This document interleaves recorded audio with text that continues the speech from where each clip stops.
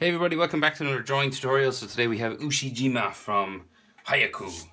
So he's in midair, he's like spiking a ball. The ball is like up in the left hand corner here. We'll give a go at drawing that. And yeah, so his face is kind of turned sideways and his arm kind of extends this way and a bit of a hand over here. So, landscape orientation page, use a pencil for these and hit pause when I go too fast. So, I guess his nose, right? So his face is, so he's turned kind of sideways, right? And his head is like tilted up, looking at the ball over here in the top right hand corner. Excuse me. So, I guess we'll start with his nose. And like, his nose is like an arrow that points towards the ball, okay? So you're just gonna do like a pointing line. Like that, so like a point that goes that way. So that's actually his nose, okay? So you just want this to be going into the corner, right? So then his brow will come out here, okay? And then this will turn around his eyebrow on that side and go up towards his hair, okay? So you have a couple of angles there now. Right, so first you have the nose, so you go up, in for the nose, that's pointing that way. And you want to make sure this line is shorter than this line, here. This is the bottom of his nose, this is the bridge of his nose. And the bridge of the nose is always longer than the bottom of the nose. And then this is his eyebrow and up to his hair. So you'll have like a nostril, like just in here, like that. And then, so if this is like his nose, right? So just here, if you feel where your nose, the bridge of your nose is on your own face, it's right beside your eyebrows, right? So that means Ushijima's eyebrow has to be just here because his face is turned sideways. And he's big, sort of bushy eyebrows, so this is going to come back like a tick, just going that way. And then the other side comes down, gets real thick on this side, and joins that one. And he could have like some hairlines just here and on the edge.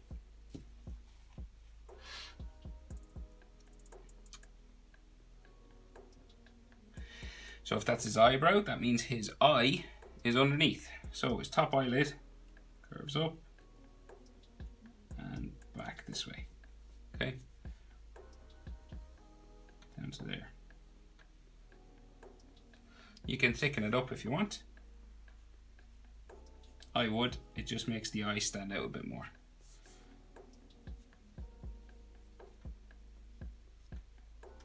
Like so. And then his bottom eyelid comes down underneath that, curving like so, into here. And you might have like a little section for his tear duct, that little bump that you can feel on the inside of your eye, like so. So again, he's looking up this direction, so his iris won't be in the middle here. It'll just be off to the right, and it'll kind of be a skinny sort of oval sort of circle, not a perfect circle. You want it to be sort of thinner than a normal circle, so to make it look like his eyeball is turned this way. And then you'll put the pupil just in there. Make it look like he's looking up that way as well.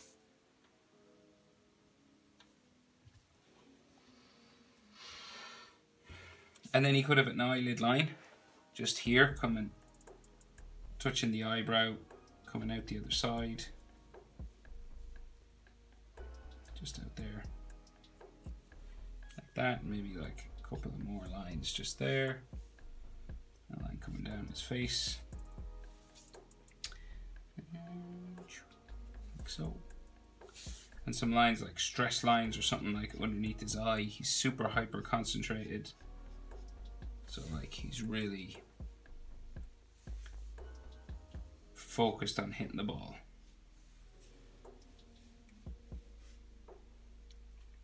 And he could have some like broken lines just for the bridge of his nose coming down here. Like that.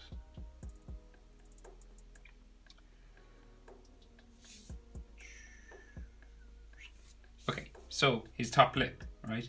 So this is the bottom of his nose, top lip sticks out a little bit this way. Now we're following this line, so everything's going diagonal this way, okay? On the side of the face. So top lip, this comes in for his mouth. And his mouth will continue down like so.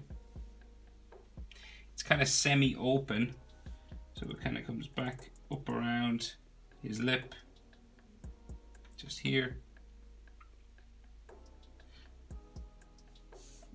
And then the outside of his mouth, just there. Bottom lip sticks out like so.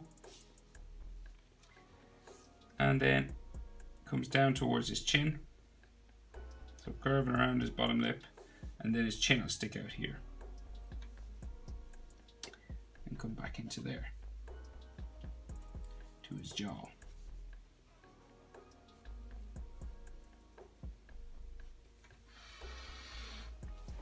So we just have to add like a kind of a shadow just inside his mouth for the black sort of portion. So it's like just there. The mouth, how far in you go for the mouth, you're just kind of below this part of his face, just here. You know, you don't want to go in too far or have it so small that it's just underneath his nose. And then this is like his tongue.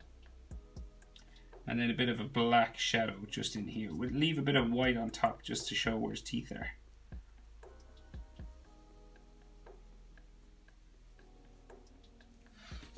That kind of thing. And then maybe a line just here for his bottom lip. Okay, so we'll do his fringe, right? So he's got like hair spikes. So one here, coming down his face, like so. This kind of thing. That's on his forehead. And then these come up to kind of a part in his hair, right? So we go up to there. And then this piece will come down like so. And then we may have some hairlines just in there.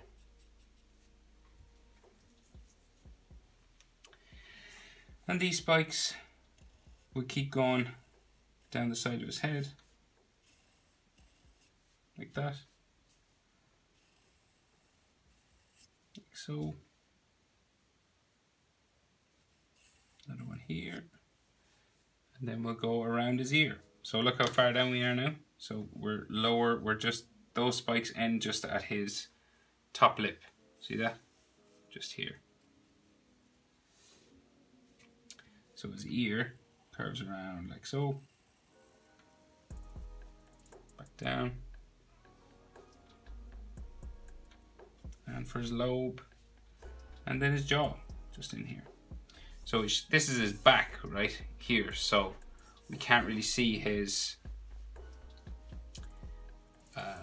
the rest of his jaw, because we have a part of his collar of his uniform just going over his jaw, right? So we'll just do in the lines for his ear. Just here, bones and ligaments, that kind of thing. Like so, maybe a bit of a shadow in here. Right there, and over there. And then, like I said, you can't really see his jaw, right? So we just have a curved line for the top of his uniform, just there. And then a bump for a fold for his clothing, just there. Okay. So you can thicken up some lines if you want, like on the edge of his face. Some of them appear to be thicker in the picture I'm drawing from, but you know, it's totally up to you. Anyone who knows like the anime Demon Slayer, it's kind of a similar thing going on. Not in the actual Haikyuu anime, but just in this picture for some reason. Looks pretty cool. He has some kind of action lines on his face, like stuff like this going down like that. I think it's just to show some kind of energy you know, that he's kind of flying through the air. The wind is going this way. And he has a shadow underneath his earlobe, just here.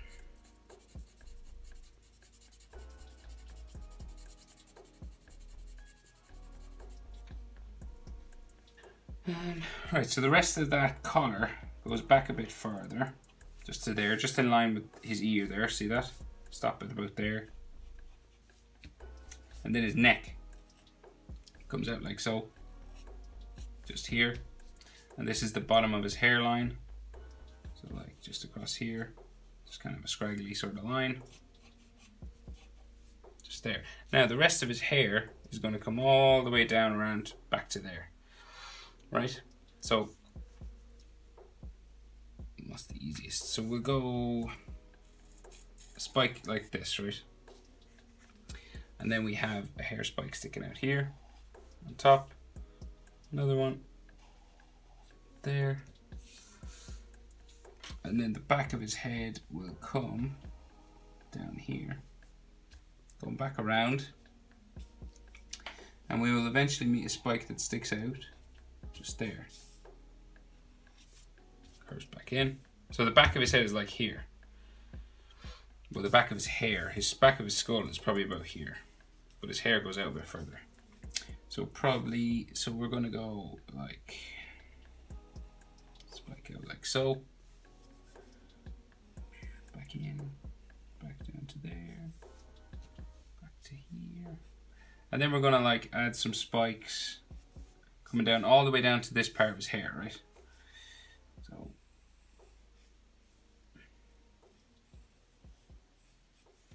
this kind of thing, okay?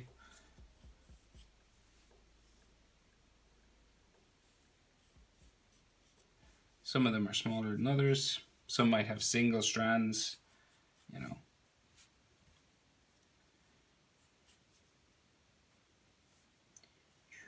But eventually, they're just going to come into his neck here. Some hair spikes, like so.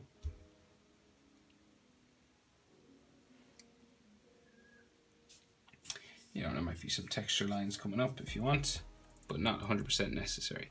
So the main thing about him is he's got a part in his hair in the middle here. So this is going to go just like curving out from here, right?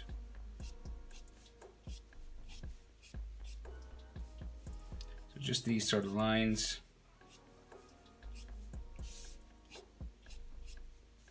And then on the other side, going out, say the other way.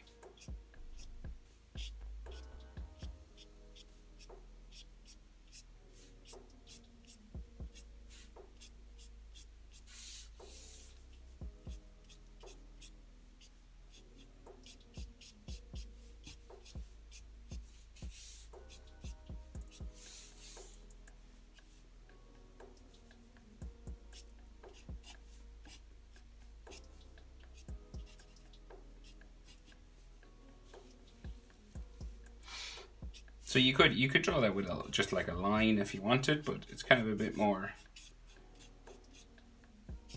realistic to do like sort of strands of hair coming down his head, like that kind of thing. And you can add as much of that texture as you want coming down his head. Okay, so his back, right? Ushijima's big back, big shoulders. So we'll do this shoulder first. So it kind of comes out right across his chin here, nearly touching his chin. Comes up, down, like so. It's his shoulder. And we have some bump lines for clothing. So bump here, another bump. And then we come across like so. And then this curves around like so for his sleeve, okay? And then it kind of curves again. And then comes up to the bottom of his arm. And then it'll go back this way. Like that. And you could have a fold line here, fold line here. Sort of a line for the seam, you know, the sort of stitching that runs down like that. And then like a couple of extra fold lines. So you're following the tension that the figure is under. So like that runs back towards his body that way. Might be some action lines again, like what's on his face. And then the front of his body is going to come down like so, like that. So we might as well do the rest of his arm while we're here. So we have the start of his forearm, just like so. This kind of curves around here. It might be a shadow inside. So if that's his forearm and like maybe a bit of the side of his tricep or bicep, that means the other side comes out here. And he's a muscly kind of guy, so fairly defined muscles. And there might be shadow down here as well.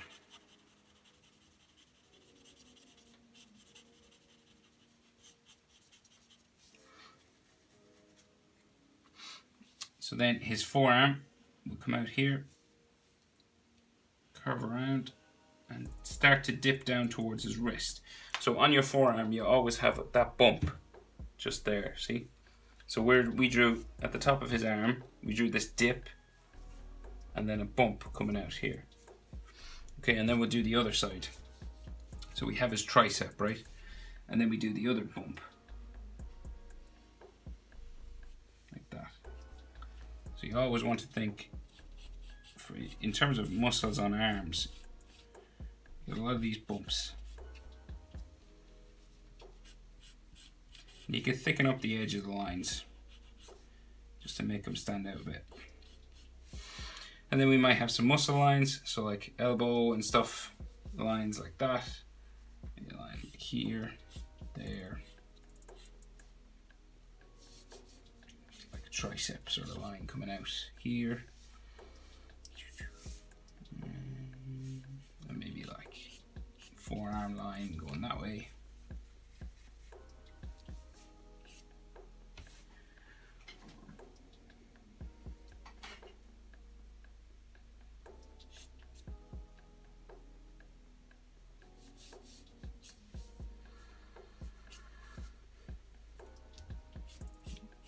And again, you can thicken up these lines as much as you want. Okay, so we'll go back over here now and we'll do the other shoulder and the rest of his body and then his other hand. So we're going to bump like so. And then we're going to bump this way. And then we have a shoulder line that's going to go like this. So quite curvy sort of line there. And then it'll come down to another bump like that. These are all folds for his sleeve. And then this will wrap around here like that. And then it'll go into his armpit there. And it'll come down his back down to there. And you could have a fold line just there. There you see that line for his shoulder area, his shoulder girdle is the word for it really. So fold lines just there, fold lines here, following the shape for his back, going down towards his armpit, mostly going down this way, because the tension, the arm is pulling the t-shirt this way, but his body is pulling it the other way. So that's the direction of the tension, okay?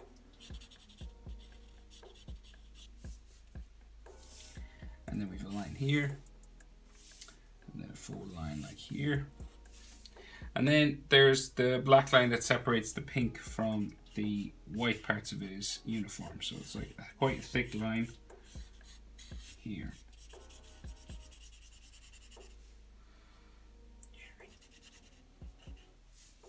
And he's got another line underneath his collar, just there.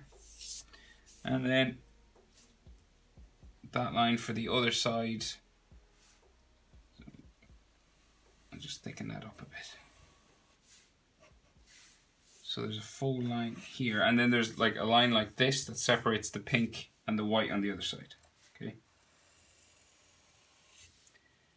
Comes down like so. Meets a fold line.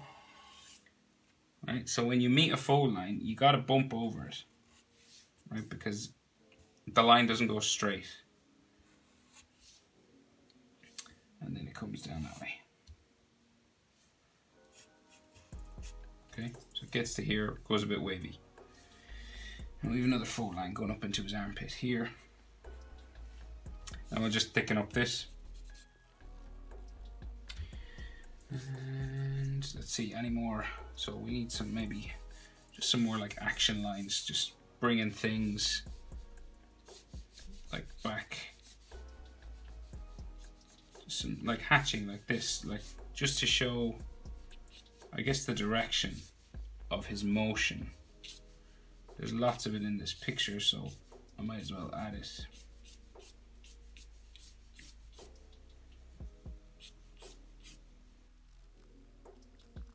Like so, and maybe like some stuff here.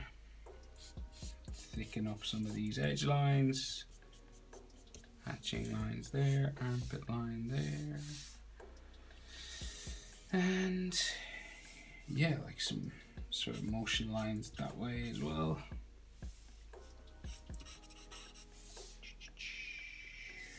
So here, a fold line right down the middle of his back, just there, curved line like that. Shoulder line might go a bit further. This fold line that way. Okay, we can see just the number 1 just down here, but it's like a box number 1. Like a capital or like a big, we can just see the top of it just there on his uniform.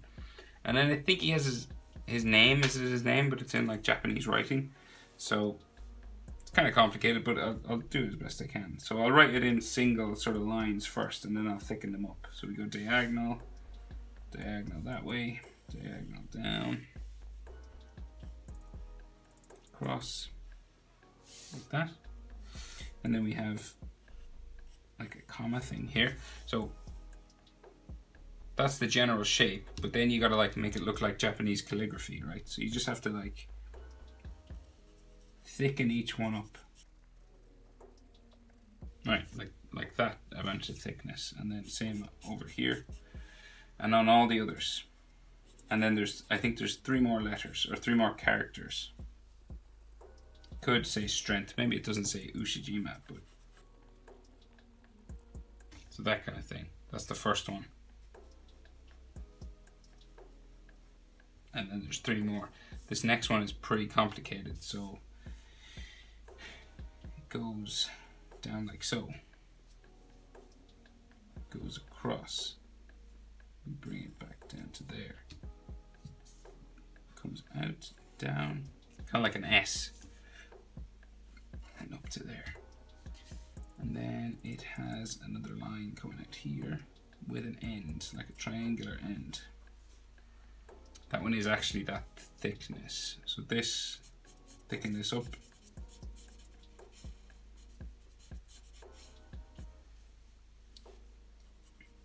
To the top one. And then there's like raindrops or something. I finished the manga, by the way.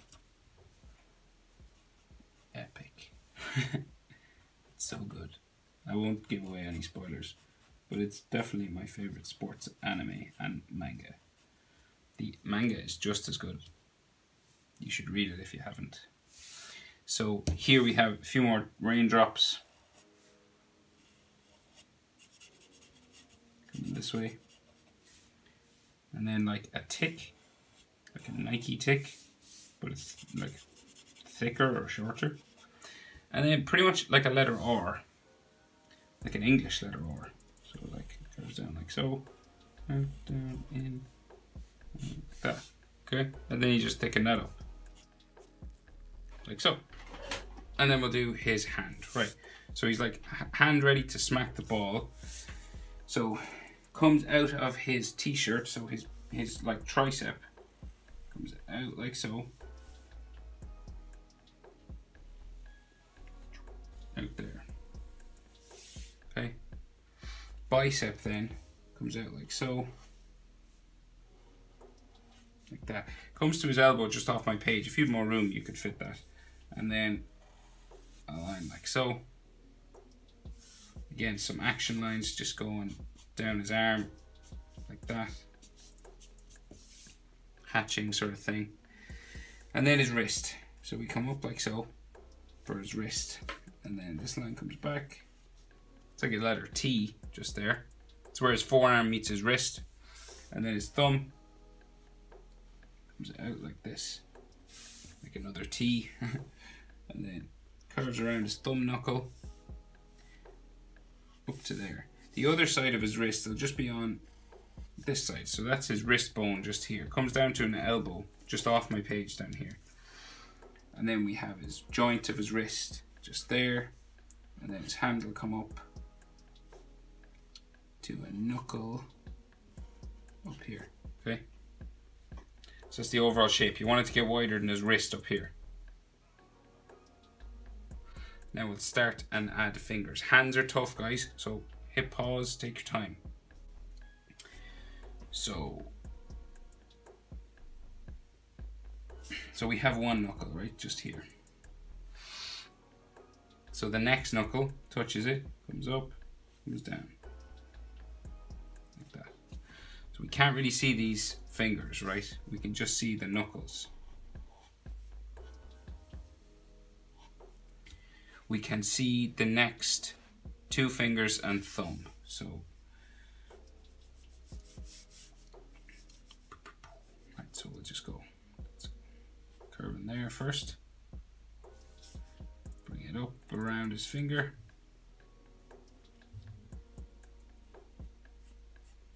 Down like so. And then bring it back in.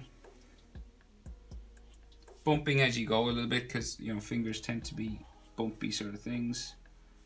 So you can have like some bumps and stuff on them. Let's curve it around like that. And then the other side of the finger will come to a knuckle sort of there.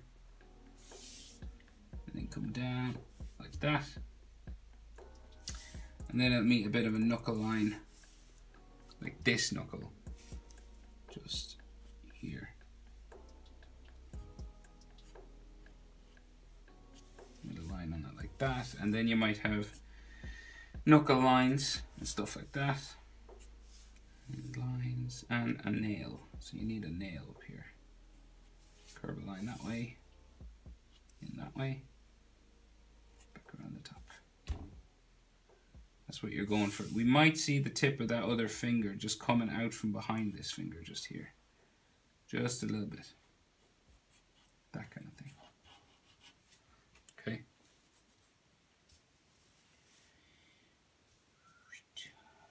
Now the next finger, index finger, right? Starts there. Comes down, comes up, down, up. So it's a bit curved up this way, and then goes around the top. It's down, like so. Fingernail up here.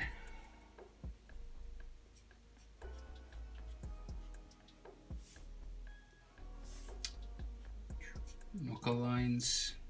Knuckle. Maybe a skin line there. Another knuckle line just for that. And then some lines, hand lines underneath it. Maybe a line coming down here for the back of his hand. Bones. Right, so and just his thumb then, so comes down like so, and then his thumb, so bump, bump. So this is a tricky hand position now to get right, so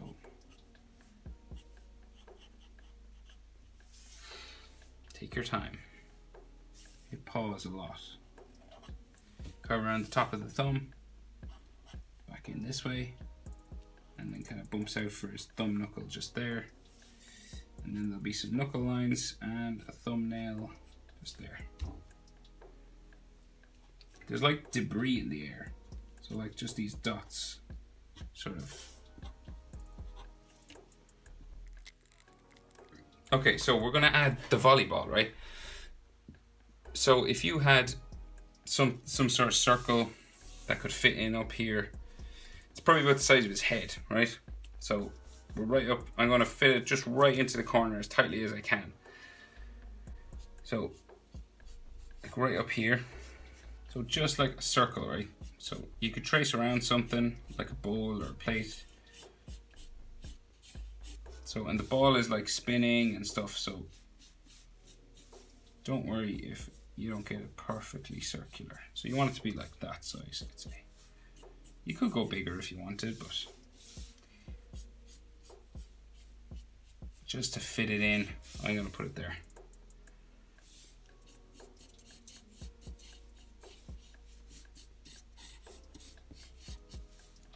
I'm going to thicken up the edge lines, and I'm going to even put some like motion lines coming off it. Okay.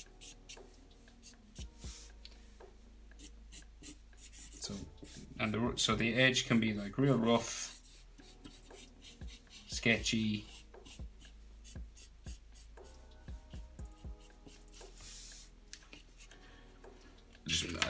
I'll move down my page. I don't think you can see it in the picture, can you? Yeah, like there. It's better.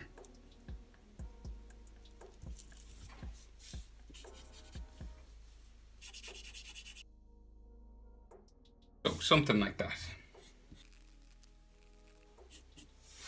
Right, so then the volleyball lines inside. So we do a diagonal line there, and then a cross line coming that way. So that's how you started, right? So this is like the intersections of all those yellow and blue sort of segments. And then, so this will curve this way first, and then we curve it that way. So we have a blue section, and then up here at this cross that we did, we do a yellow section curving down like so. Like that. And then we do another section there, and then another one curving up that way, and then this will come down to here, and then bring this out like so. And again, there'll be all sort of lines of action and, you know, sort of spinning.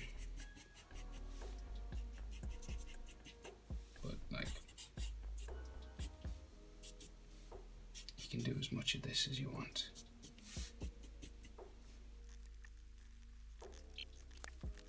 So trying to make it look as dynamic as I can. Or you could just draw like a normal ball if you wanted. You don't have to, of course, do any of these lines that I'm doing. Just thought it would. It's the way it is in the picture, so I thought it would look kind of cool. So.